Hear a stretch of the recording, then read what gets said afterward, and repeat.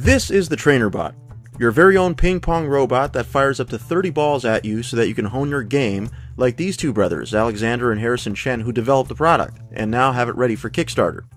Rather than throw balls over randomly, the Trainerbot is fully customizable through its own smartphone app to give players a chance to simulate real-life game situations.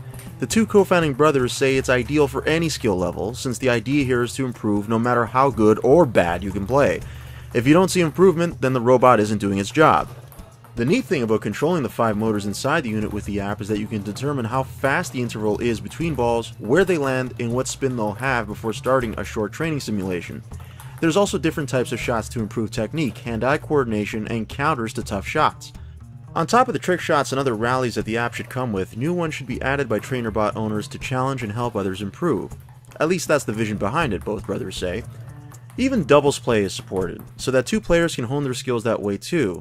Being an advanced prototype here, there were some minor kinks and delays in having the robot reorient to a different position and spit out the balls, but both say that those should be ironed out by the time early backers get their units in March 2017.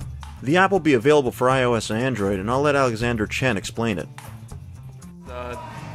You choose the mode you want to play, and then you see it's going to shoot 7 and 9, 7 and 9, and you like that, you'd be like, yeah, let's have a good game, start. And that's just how easy to use.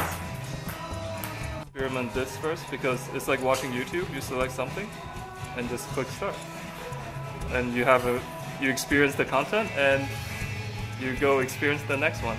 And that's essentially what we want to bring to sport, where you just click and play and enjoy something that you normally don't have access to, because you need someone to serve you that kind of gameplay.